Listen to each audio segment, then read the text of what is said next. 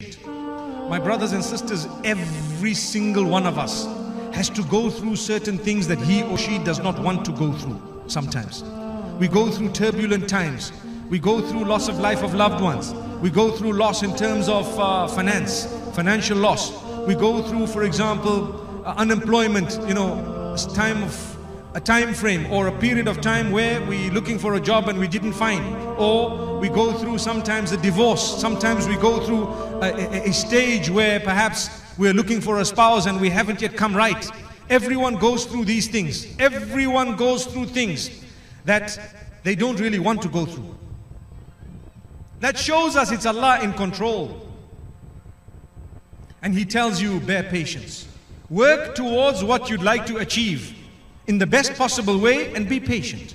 So don't just sit back and relax and say, oh, it's been predestined already, so I don't know.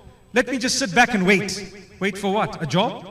It's not like the world knows that you're a qualified person. Go, advertise, do something, go and hunt for a job, apply online and everywhere else. And let people interview you 1, 2, 5, 10, and you might find a job by the will of Allah. But if you're going to sit back and relax, trust me, your boss is not going to drop out of the ceiling and say, hey, I need you. I need to, I've got a job here and I need you. They don't know about you.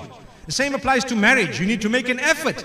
You don't just sit back and relax and say, it's not in our culture to actually look for a spouse, so we're just going to sit back and wait. Well, you're going to wait until the day you die, aren't you? Subhanallah. May Allah subhanahu wa ta'ala guide us. Culture is very good on condition that it does not contradict the deen. The minute it goes against the deen, what comes first, the deen or the culture? I heard people say the deen. I hope it does. Sometimes our culture punishes us, but we cling to it knowing that we are suffering or our family members are suffering. You know what one of the cultures are? A younger girl is not allowed to marry until all those older than her is get married. So we promote adultery and fornication. The reason is everything is set, but dad says, no, you've got an elder sister. Wait for what? What if in her destiny marriage is not written? So does that mean now I must also not be married? I must wait? No, you do not wait for anyone. If this is ready, the third daughter, the fifth one, or the son, right at the bottom, the youngest one, ready for marriage, once marriage age, everything is done, alhamdulillah, you can skip 1, 2, 3, 4, 5, get married and let everyone be happy. Are you ready to give up that dirty culture? The answer in a lot of cases is no, I'm not, because I love my other children. Well, then who suffers? You are forcing the other kids or one of the kids to suffer. You're forcing them to do something that is really against Islam and against Allah's plan. Just because you want to cling to something. May Allah help us. I know I might have pressed a red button, but wallahi, it's about time someone spoke about it. Like that, there are so many matters. The issue of race.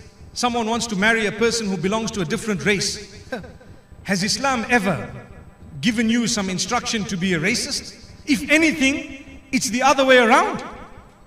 But would you be ready? The answer is, I don't think so. Astaghfirullah. That's what a lot of us would say. Why not? If you're a true Muslim, that culture stinks. Trust me. Or that bit of the culture smells bad. It has an odor. No way. Don't be a racist. Look at people. If someone has entered the fold of Islam, you have reverts, brothers and sisters complaining that for them to get married is so difficult because some of the folks and some of the parents and the oldies happen to look at them and say, no way, you're not marrying a revert.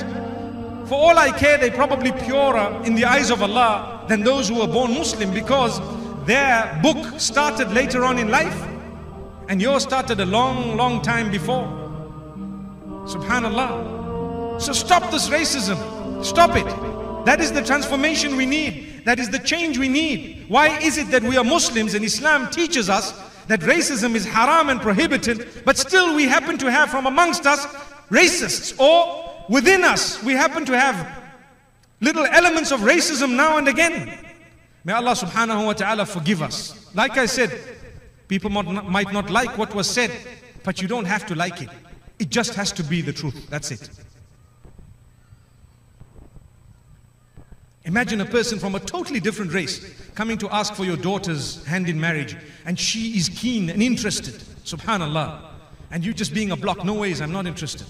Who are you? How are you going to answer Allah on the day that He resurrects you from the soil and the dust? What answer are you going to give in your grave? There was nothing wrong. The man came ahead. He came forth. He was of brilliant character, proper deen. And the only reason you shook your head is because he belonged to another race. Astaghfirullah.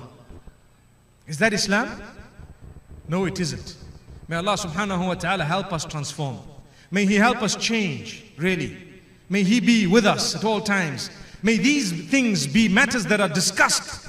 Matters that really, these type of issues considered taboo in society, but not taboo in the eyes of Allah. They need to be crushed. The barrier needs to be crossed by the will of Allah subhanahu wa ta'ala. My brothers and sisters, it's about time we turn to Allah. Be patient upon that which Allah has tested you with, but don't be foolish. This is why the Prophet Muhammad sallallahu alaihi wasallam says, "Ihris ala ma yanfa'uk wasta'in billahi wa la ta'jaz." Work hard to achieve what you want.